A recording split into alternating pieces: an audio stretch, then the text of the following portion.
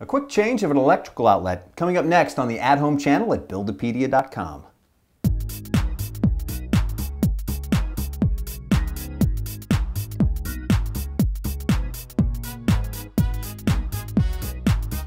Hi there, I'm Jeff Wilson. Thanks for joining me.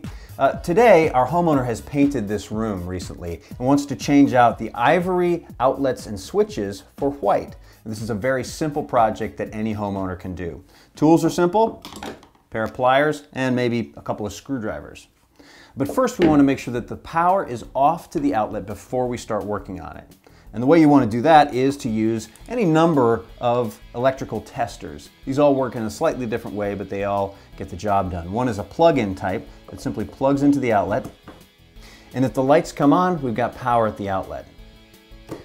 The next one is this probe type. Probes go into the outlet. If the light comes on, there's power at the outlet. The third is this pen type.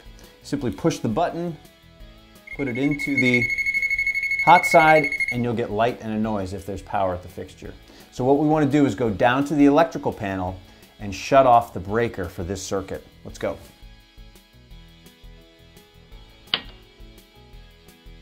Okay, lights were on when I left, they're off now. Power's off to this circuit. I'm going to start by removing the switch plate here.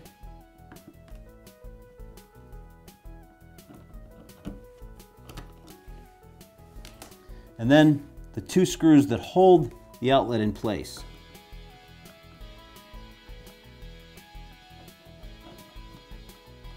Once the outlet is loose, you can just pull it out of the box. And then loosen the screws on the sides of the outlet and pull the wires off.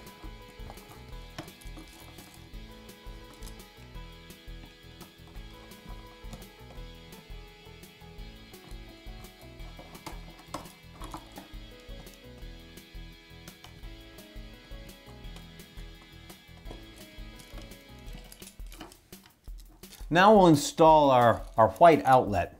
The black wire goes to the hot side, the white wire goes to the common side, and the bare wire goes to the green screw, which is the ground.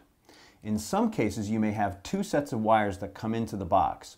One set is coming from the electrical panel to the plug. The other side is going from the plug to another outlet somewhere else on the circuit. You'll need to hook up both blacks to the hot side and both whites to the common side.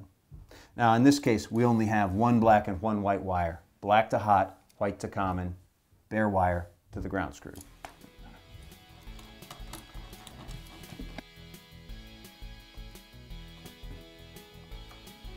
So we want to try and fold the wires carefully back into the box. If you can sort of accordion the wires without stressing them out too much.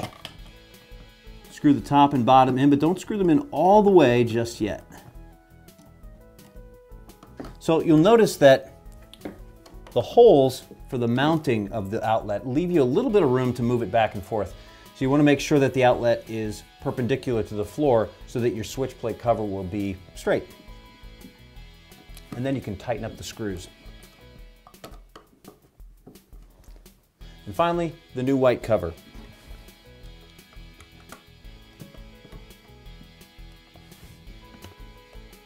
That's all there is to it. Now we'll just need to turn the power back on.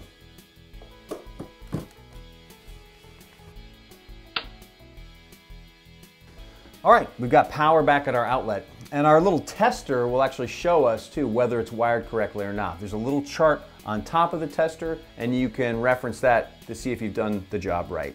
All right, I'm Jeff Wilson. Just a quick tip to give power to the people on the at-home channel at Buildipedia.com.